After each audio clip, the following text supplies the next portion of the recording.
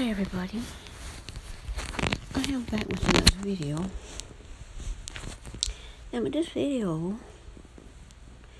I wanted to talk about suffering.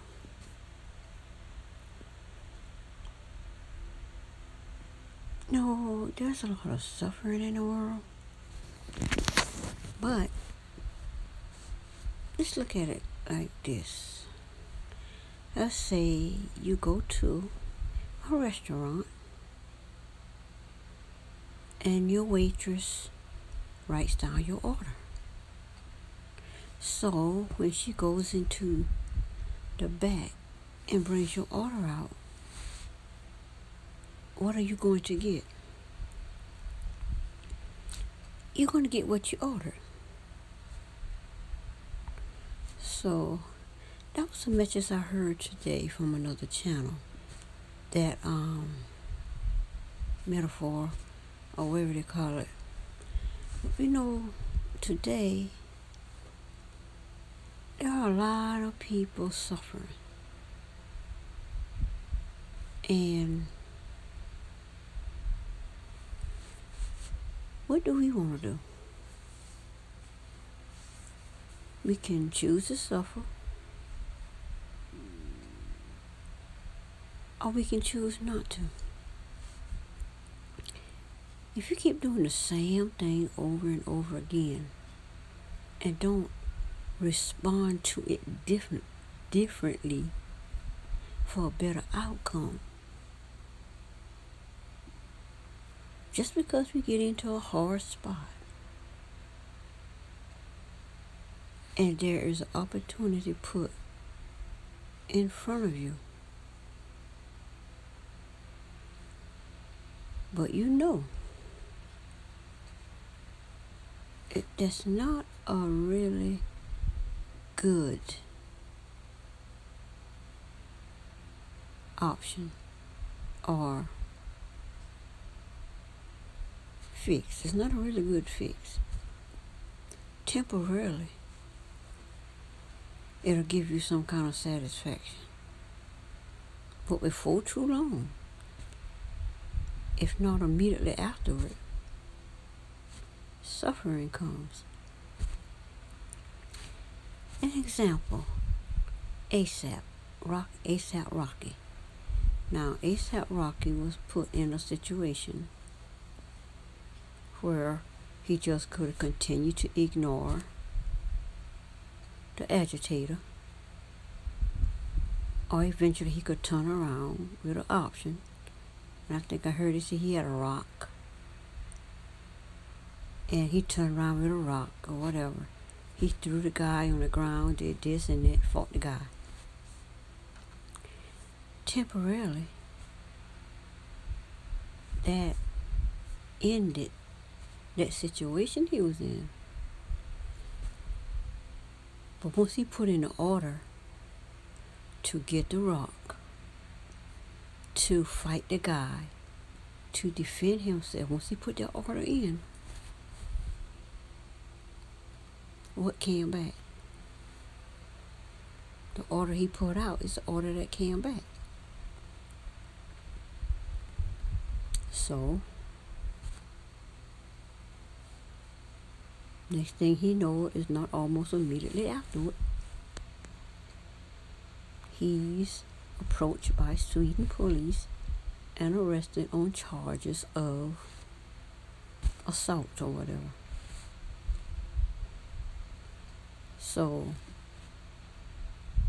he put out the order to assault this guy, and he got back what he ordered. He got what he ordered, the assault. But what did assault do? It caused his suffering. So when you put out an order we put the order out for assault, he got suffering in return. He got arrested by Sweden police. He got put in jail. And also the fact that he could not relate to African Americans going through the suffering that they're going through, since he could not relate to it.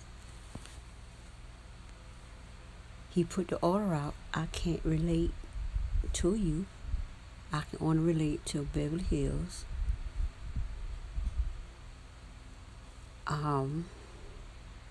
His music and the bees. That's all he relate to. So he put out that uncaring order for other people suffering through the system that he was unjustly became a part of, and the order came back to him. African Americans could not relate to his situation because he can't relate to them. And what happened to them? He got what it is, no concern from the African American population, group, people, community.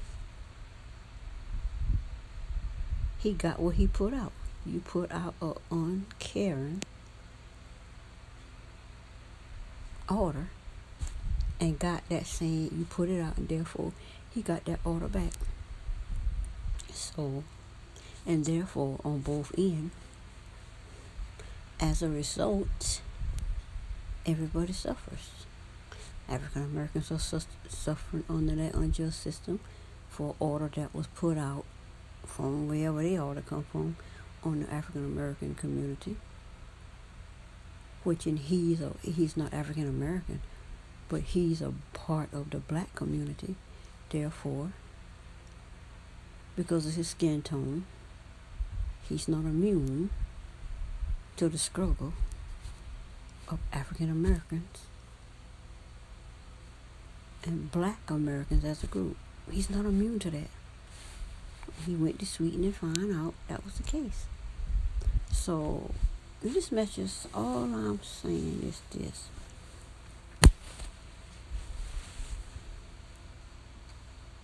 Don't put out an order of suffering and expect not to get what you actually ordered. You put out an order of suffering. When the waitress comes and gives you what you actually ordered, that's what you're going to get, suffering. So we need to have love and compassion for each other. Peace. We need to be the kind of person that's going to, through our behaviors, through our actions, how we respond to things, we want to put out an energy of peace. And now there are people that have a different agenda than you, and we are put in situations where we have to deal with the darkness of another person because you find yourself in that situation with them. So how you deal with it. And you would not want to, let's say if the person come at you in an angry, volatile way over a misunderstanding or whatever, are you going to come back at them in an identical, volatile way? No. Just because that person put out an order of angry, volatile behavior towards you, don't mean you have to send that order to them. You can deny. You can deny to prepare that person's order, to prepare to send that order back. Like I say, if somebody send an order to curse you out. So what you gonna do? Send their order back? Cussing them out? No. you try to deal with it in a peaceful way. If the person does not want to respond that way, well, I'm not about engaging people in craziness, in unnecessary drama. I disengage from it. So I disengage from that kind of drama, which is what I experienced yesterday with a family member. They want to engage with me in this angry, volatile way. I choose not to re-engage or to give the order back for that. I choose to try to be peaceful. The person spin it off as don't give or whatever. So, okay. But I didn't engage that person, but they know, because I related to others, that way she could get that back. Because obviously the person is in a bad way where they don't want to hear nothing but their own way of thinking, based on their own judgmental attitude, based on their imperfection that has nothing whatsoever to do with me. And because their life is in a mess or whatever, the person wants to, like I said, tear down my happiness, dim my light. But you know, my light didn't dim. I'm still happy. So, but I'm not going to sit here and be a doormat and be treated as such. That comes to an end. I put a stop to that in 2017. I'm not going to be taking abuse from people